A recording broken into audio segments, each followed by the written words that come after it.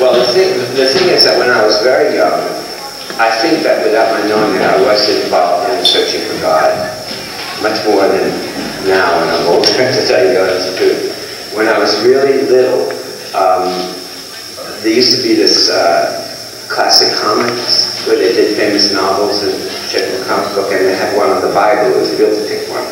And I loved that book. I used to read it, and it always had God speaking to the prophets, and there was this little balloon coming down from heaven, you know, with this statement. And then at a certain point in the progression of the Bible, they said that this was the last prophet that God ever spoke to, and after that, God never spoke anymore. And I was like really little. I said, no, that's not right. I knew it was that, because absolutely that wasn't right. And then the other thing I remember I got also at one point my family is Jewish, but not religious Jewish. But all of a sudden I got consumed by this desire to go to temple and do all this stuff in the Sunday school and get bar mitzvah and whatnot. And I made my mother buy. We had to buy tickets to go to the high holy days, you know, to the temple. It was very expensive, and I made her buy all these tickets. And I was probably like 11 or 12 at the time, because bar mitzvah was 13, I think, and I hadn't yet. And I went through all this training and blah, blah, blah, blah. And one day the rabbi was saying, well, you know, we in Reform Judaism, we don't believe that in a Messiah. We believe there'll be a Messianic age, a time when all mankind will live in harmony and love and brotherhood, and, you know, till the earth and all that stuff. But no actual Messiah. And I looked at him and I said, no, that's not right, because Jesus came. You know, where did I get that from? I didn't say it, but I saw it, and I really, right after that I left, I never went back again. It was really strange. And then I got this real kind of devotion to Jesus out of where I don't know. And I used to cry about Jesus. So you could kind of say, you know, in a way that something was leading me towards Baba. And I remember when I was also very small, my mother took me into Manhattan, and it was a Sunday. We lived in Brooklyn, and we took the subway. We got out of the subway, and when we came out from underground, there was this big building. It was very dark and mysterious, and somehow drew me to it. I was really interested, and I said, Mom, what is that building? And she said, that's the Metropolitan Opera House. And of course, that is the place where Margaret Craske eventually wound up teaching in the Valley School, and where I eventually wound up studying with her. So even then there were little, you know, things, but where it came from, I can't say, you know. And I like to read about mysticism and things like that at a certain point. In any case, much to the chagrin of my parents, I was studying art, and I had a scholarship at Syracuse University that I'd won. I won the first prize in the national competition for painting, you know, a big deal. And go to school for tuition, and all of a sudden announced I was going to not go anymore. I was going to study dancing. I got consumed by this desire to study dance. And I wound up through a chain of circumstances at the Metropolitan Opera House, Ballet School. And there I enrolled. And after about a year, I suppose, I got into Margaret Craske class, because she didn't teach the beginners. And knew her for a good 2 years or so. Before I heard about, we heard about Baba. I mean, his name wasn't mentioned, but I remember when Miss Craske suddenly had to leave and go away for some long period of time, because the man that she lived with in India had an accident, and she had to go to take care of him. That's the kind of thing. So she had a substitute teacher, but I didn't really think about it. You know, people kind of joked about her being a yogi. There was this story that they told her when she was working with the ballet company. I think I've told this before. In ballet, there's a costume called tutu, which is made out of tarlatan, kind of stiff gauze. And when she was working with this company, American Ballet Theater, prior to this time when she was teaching at the Met, one of those tutus disappeared. And they spread the story around that she'd eaten it, because they heard that yogis in India swallow lots and lots of grass to cleanse themselves. I mean, nobody knew anything, you know, honestly. It was such a time, it's not like now. No one knew about it. You know, it was all sort of esoteric. And even the first time I went to see her, which I'll tell you, but in any case, there I was at the Met, and I was studying. I got in her class, and I was working with her and getting into all kinds of trouble all the time, because I was very temperamental and a very bad student. And eventually, in 1954, I wound up in Williamsburg, Virginia, in a show called The Common Glory. It was a historical pageant, and at that show was one of the women, Maria Dale, another dancer, she had worked with you before and got me the job. So she was there. She was a pupil of Miss Craske. And another fellow named Peter Saul came there. He did not know Miss Craske, but he and Marie got together a lot privately and talked about things and sat out in the moonlight and played the recorder and read poetry and drove me absolutely nuts. And what's going on here? He said, she was telling me about Baba, but I didn't know, because she'd heard about it from texts just the year before. So we are all there in Williamsburg, and Peter and I were kind of rivals, friendly rivals. And he thought he was the understudy for the lead, and I thought I was the understudy for the lead. We fought and we were friends, and eventually the summer came to an end. We all went back to New York, and Peter decided to come back and study with Miss Craske as well. So one night, Peter and I went out for coffee after class, and sitting and having coffee, we got into another one of our arguments. And finally, Peter, in a huge exasperation, turned and looked at me and he said, well, you're so horrible and so awful. The only thing that could help you would be Mahler. And I said, well, who's that? And they see, I'd been around Miss Craske for those years already. And I said, who does he start to tell me about reincarnation, which he just heard about 2 weeks before, so he knew all about it. But you know, the minute I heard that, it told me it wasn't even, I didn't accept it, it just was there, it was right. And I accepted Baba. I didn't know really what I was accepting, I guess, but I did, absolutely. So I made it a pleasure to go to see Miss Craske, and she would see people in her hotel room, and one of the dancers who was kind of naughty said to me, well, you know, when you better be prepared when you go there, you see, she has all this incense and blue lights and and strange, weird happenings, you know. And I went up there letting me in her nappy.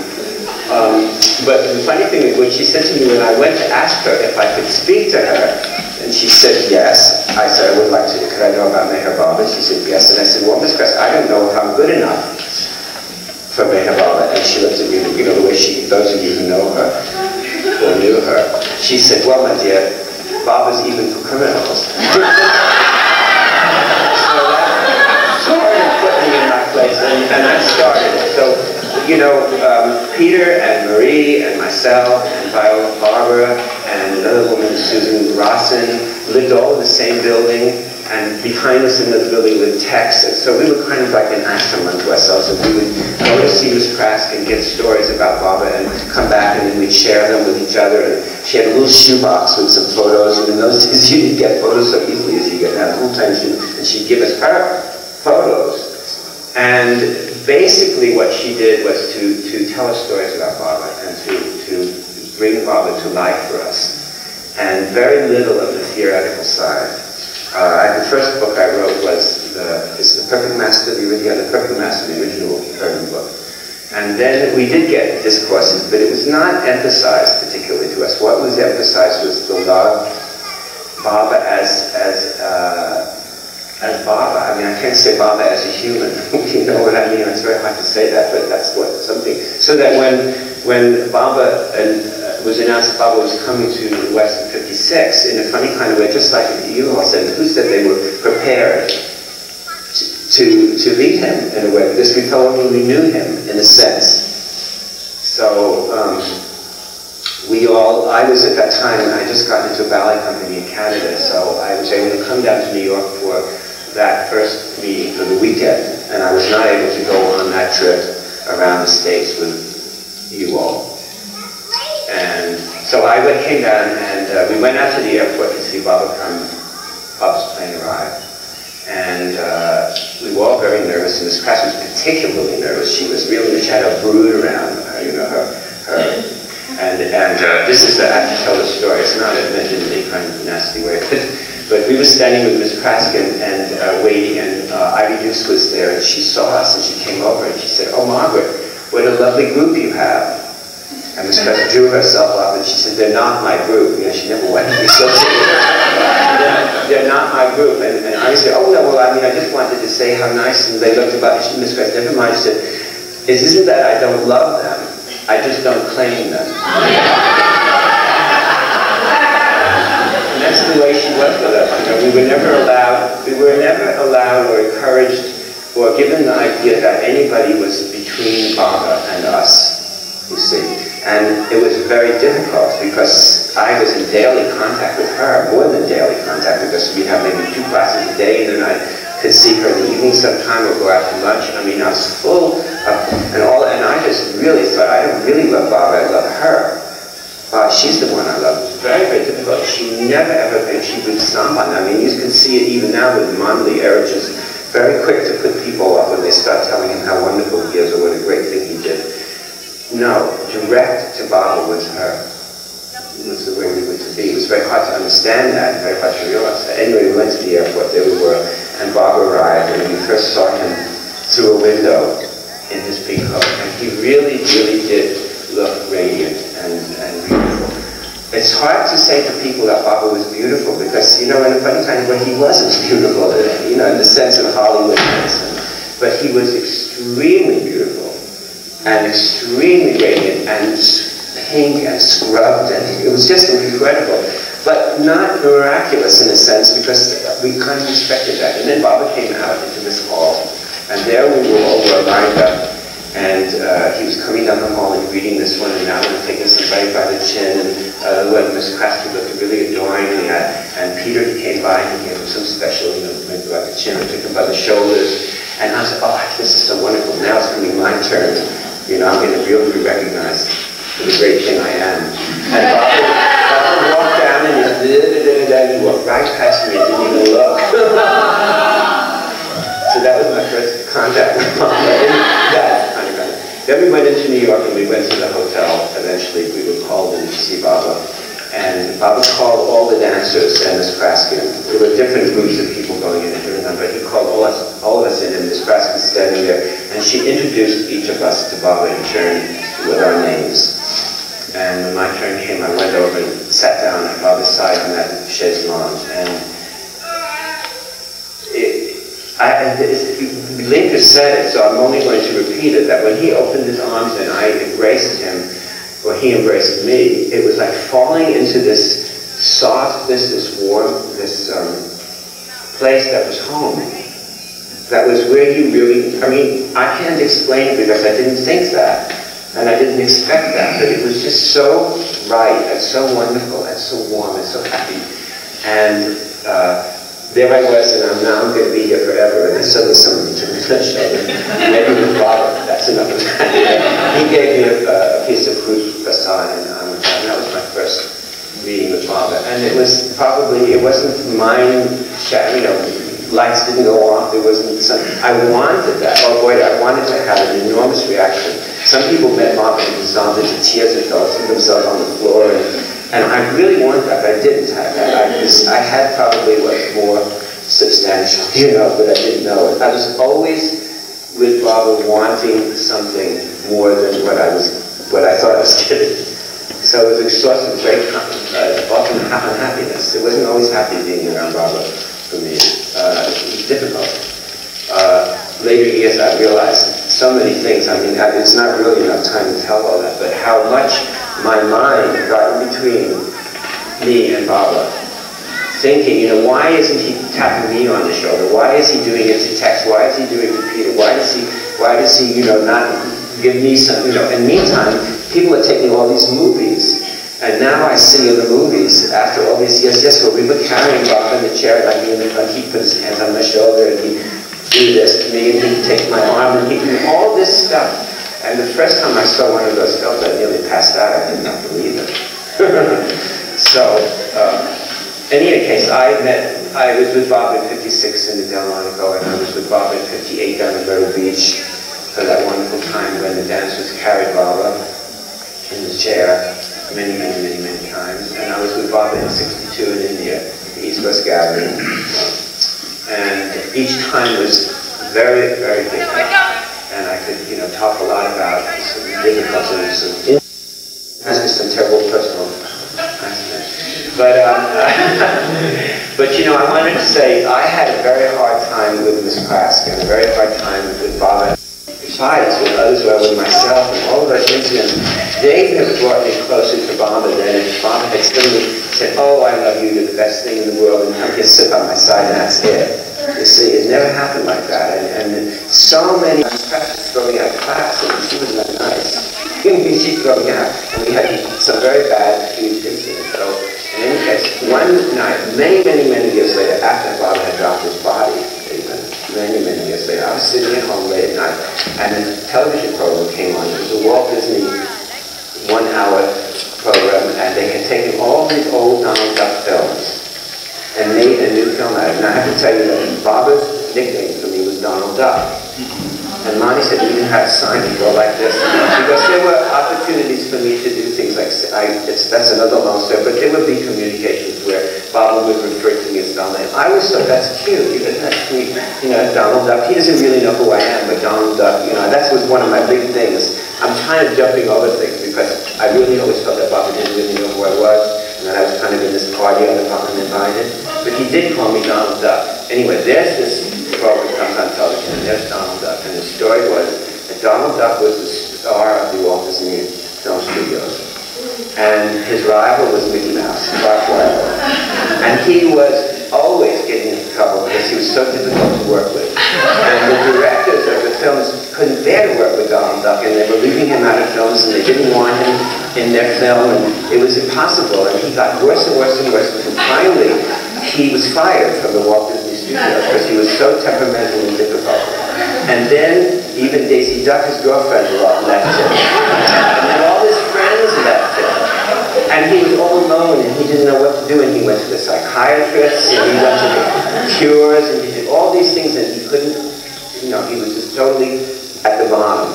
And then one night he fell asleep, and he had a dream.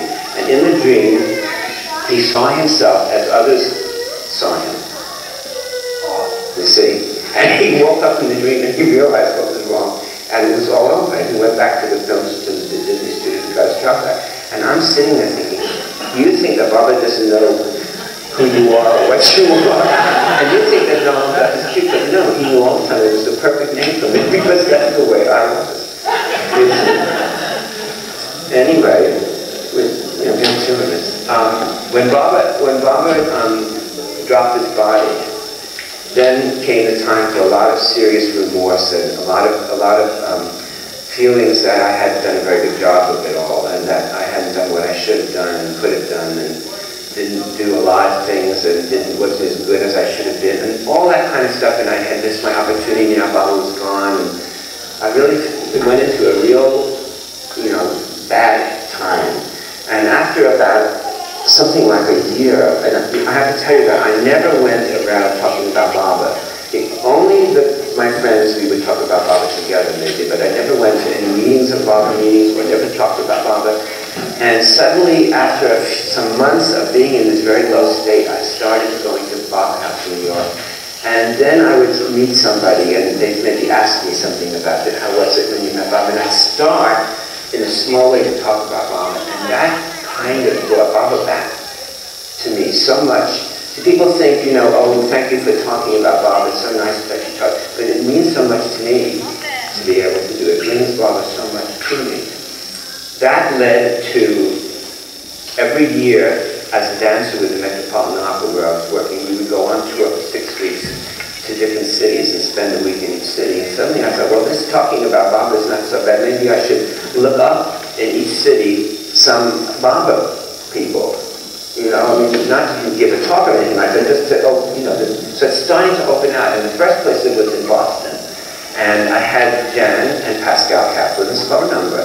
And I spent all week long not calling them, thinking I should call and not calling. And on Saturday or Sunday even it was, I called finally. And they said, oh, it's too bad you didn't call earlier.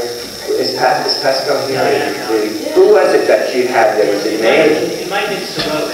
So somebody, one of the biggies anyway, was there. He said, and he's left and you missed him. But come on over anyway, we would like to meet you. So I did, I went over there and it was Pascal and Jan actually who said to me, if you're going to be next week, I told them next week I'd be in Atlanta with the Met, that was the next stop for a week. If you're going to be there and you have the opportunity, why don't you go down to the center for a day or two if you have the time? And, why? I don't want to go to the center. What's the point? Bob's not there. There's no reason to go to the center. And they kind of insisted on it. And so I got to Atlanta and I thought, all right, I'll give them a break. And I called and made an arrangement. I had the weekend off. I went down to the center and I arrived at the airport. Jane Haynes came to pick me up and I didn't even have any contact with her. I didn't tell her I was coming. She did that all on her own. She came pick me up. And she took me to the center, and she drove me to Baba's house, and she opened and unlocked the thing, and she let me go in there all by myself. And it was such an amazing thing. It was a complete breakthrough for me to come back to the center and see. Of course, Baba's there. In fact, Baba's there more, maybe, in a funny kind of way. And that started this whole progression of being with people and seeing people opening out and not being shut up in my little cage like that. So here I am.